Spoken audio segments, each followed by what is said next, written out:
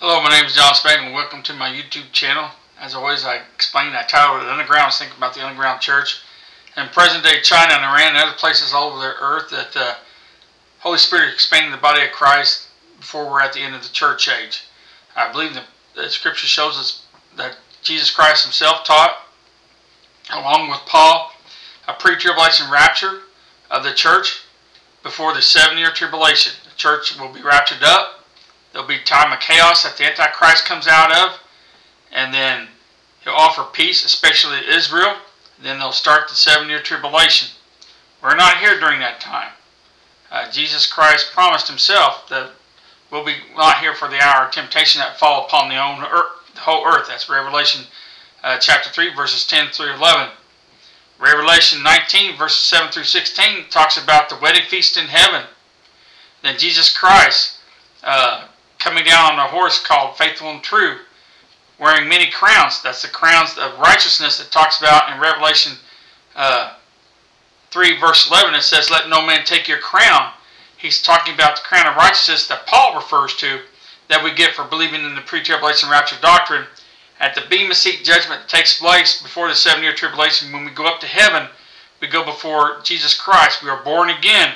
We have eternity with God, but we still have rewards or no rewards. We are judged by how we are, how we lived here on earth. And so we get crowns of righteousness that we lay at Jesus' feet. And then later it talks about in Revelation 19, 7 through 16, about his second, as he comes down, we follow him. It talks about those in the wedding feast, what they wear in great detail, and it talks about his army. We're part of his army. That's Jude 14 and 15. We come down with Jesus Christ. He comes down with 10,000 of his saints. That's referring to pre-tribulation raptured saints. We come down for past judgment. Matthew chapter 24, verses 29 through 31 talks about Jesus Christ's second coming. He talks about as he touches the earth, he sends out the angels to collect his elect. That is a rapture. That is not the rapture of the church that many people misteach. That's a rapture to bring all to Armageddon. Understanding, there's many raptures in Scripture. RaptureBelief.com. It's a web page I started. I got 8 blogs on there. I'm going to add many more, hopefully soon in the future. But I show 13 raptures according to the Scriptures and where they're at and who they are. For example, Enoch was raptured, never saw death. Elijah was raptured, never saw death. Philip, Acts chapter 8, verse 6. Acts chapter 8, verses 26 through 40. As soon as he baptized the Ethiopian official, was caught up in the Spirit, taken to Astos, where he started preaching the Word. And so that's a rapture, one location on earth to another. That's a prime example of what's going to happen at the end of the 7-year tribulation. 2 more raptures will take place. As we come down with Jesus Christ at the second coming, the souls of those martyred during the 7-year tribulation will come out from underneath the altar and get their glorified bodies as we touch down in Armageddon, or at the beginning of Armageddon, I should say. That's when the rapture of everybody coming to Armageddon. Why? Because they're going to separate the wheats and the tares and show the sheep from the goats. And so that's all taught in Scripture. Understanding the Scripture. And to understand the Scripture, you have to be born again Christian. To understand what men's teaching of lies compared to the truth. Catholic Church tried to deny the truth. In 431 AD at the Council of Ephesus, the Catholic Church outlawed pre-tribulation rapture doctrine that was taught for over 400 years by Jesus Christ himself and Paul, and tried to rewrite books. But we have things through the years that have shown that this is what the Catholic Church tried to do. Like 202 AD, Irenaeus wrote a 15-chapter book titled Against Heresies. He talked about the imminent return of Christ. He talked against what things were being taught by the church at that time. 99 AD, we have a letter written by Clement of Rome titled I Clement that he wrote to the Corinthians, and he talked about the imminent return to Christ. The early church leaders believed in the pre-tribulation rapture doctrine. Later and through the years, the church, man's church, tried to deny the truth because man's church is of Satan, not of God. So what I do here is to give understanding where we're in. Israel's in the Psalm 83 war. Everybody keeps saying Ezekiel 38 all over the place. Ezekiel 38 does involve Iran, Russia, and Turkey are the main three players.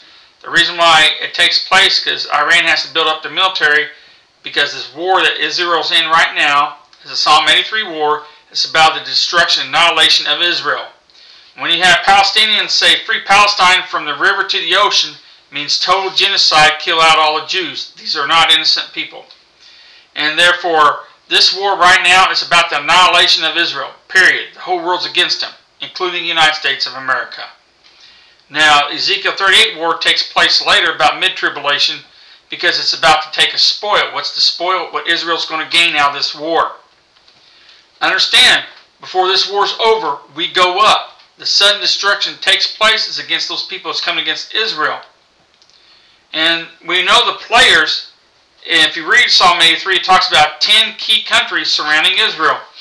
The tents of Edom, which is the descendants of Esau. You remember Jacob and Esau fought over birthright? Well, these are descendants of Esau. They are also the modern-day Palestinians of South Jordan. The Ishmaelites is the modern-day South Arabia. The Hagrenes is modern-day Egyptians. Jabal is modern-day Hezbollah in North Lebanon. Ammon is modern-day Palestinians in North Jordan. Amalek is modern-day Sinai. Philistia is modern-day Hamas of Gaza. Tyre is modern-day Hezbollah in South Lebanon. Assyria is modern-day Syria in northern Iraq. And Moab is modern-day Palestinians in central Jordan. These are all the key players in the war that's taking place. Now, what I'm reading to you is Isaiah 17. This is the destruction of Damascus. Why? Because Damascus, Hezbollah is so wrapped around there with all kinds of missiles and stuff that can fly into Israel that they have to destroy. Also understand there's a lot of chemical threat there that will be soon future used against Israel, and I believe that's the reason why it will be nuclear. Damascus will be destroyed, and it will be nuclear, and it's described greatly in 14 verses out of chapter 17.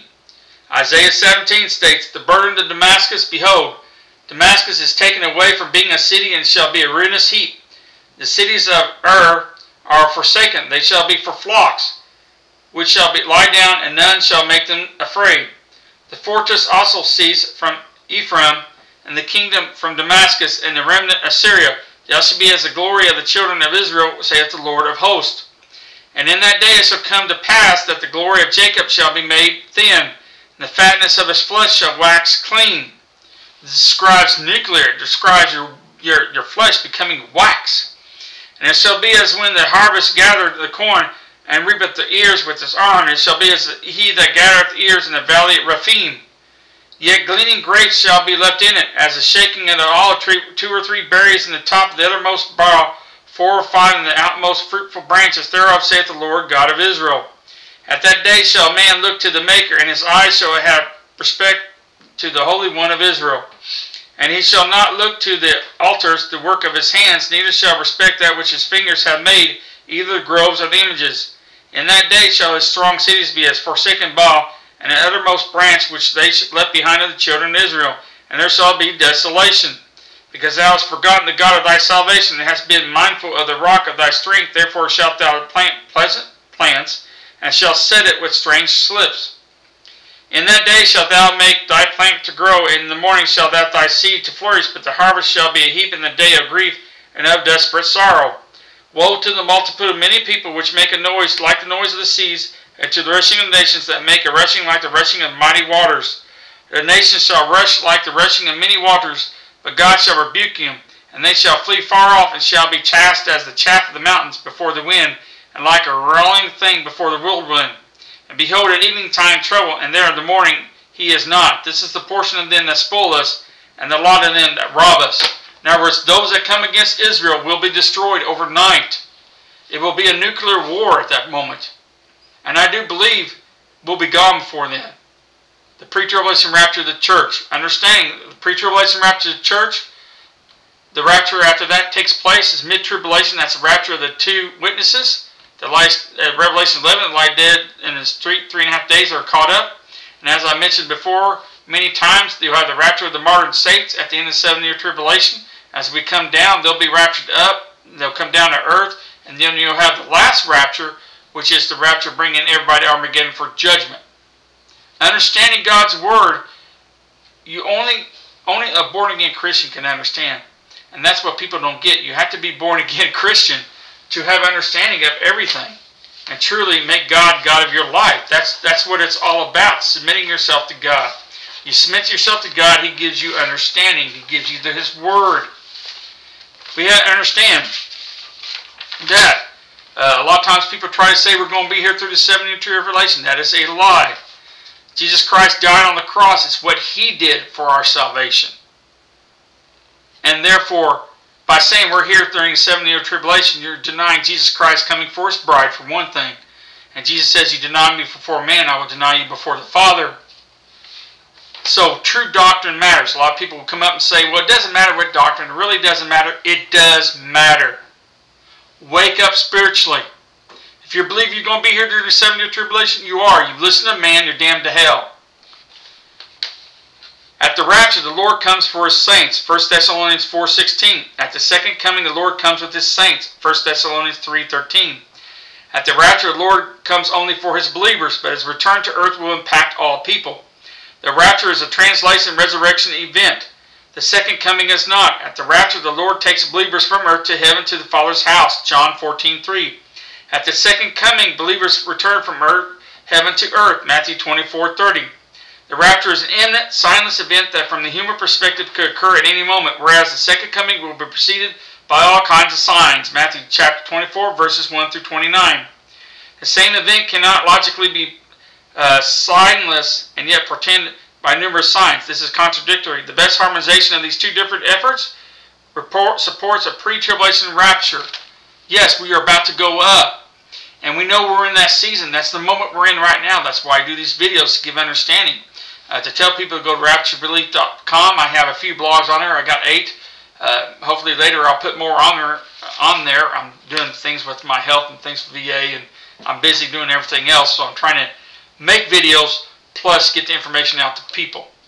And so we're about to go up. Before then, we're expanding the body of Christ. It matters. What you listen to, are you going to listen to man or are you going to listen to God? And that's the choice you have. Yes, we were saved by salvation given to us by Jesus Christ, the gift of grace. But you still have that choice. You have that choice. You've got a hole that you've been given in your heart. What do you choose to fill that hole with? Matters where you spend eternity. You going to believe on what Jesus Christ did on the cross? Or are you going to listen to men? And that's it. The way to hell is wide and open and free, because many go there, and the way to heaven is open and narrow. Yes, God made hell, but in reality, people misteach.